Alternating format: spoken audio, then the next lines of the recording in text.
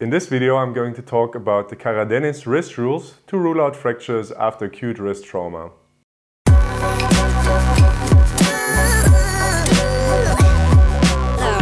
Get our very own assessment ebook and mobile app.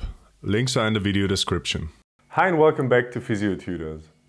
Although only 39% of patients presenting to the emergency department with wrist trauma have sustained a fracture, the majority of patients is routinely referred back for radiography.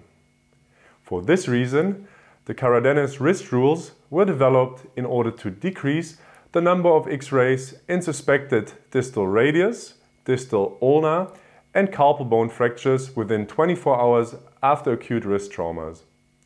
According to Caradeniz et al. In the year 2016, the Caradeniz wrist rules have a sensitivity of 100% and a low specificity of 6.6% in the detection of wrist fractures. These results have not been externally validated yet, which is why we give the rule a moderate clinical value to rule out wrist fractures. The decision rule contains the following items. Due to their provocative nature, we propose the following order. Number 1. Ask your patient to perform active dorsiflexion of the wrist. Number 2. Ask your patient to perform active radial deviation.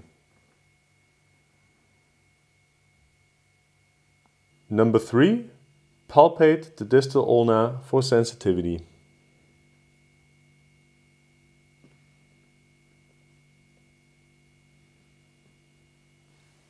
Number 4. The radial ulnar drawer test. Stabilize your patient's distal radius with the dorsum of his hand facing upwards. Then apply an alternating dorsal and volar stress to the distal ulna.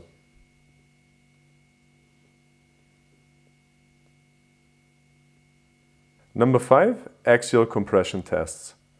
Hold on to the metacarpal bone 1 and give axial pressure on the trapezium and scaphoid. Perform the same axial pressure with the metacarpal bones 2 to 5.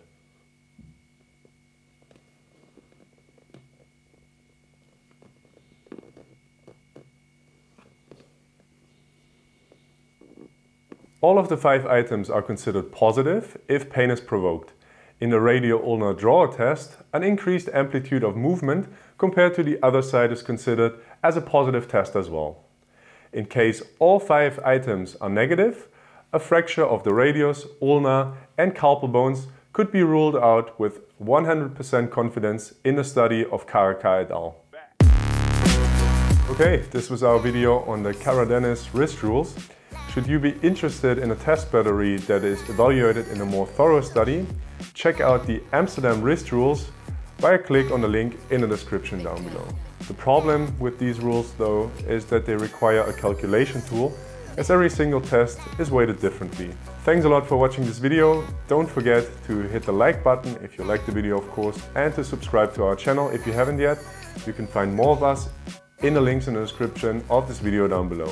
This is Kai for Physiotutors. See you soon. Bye.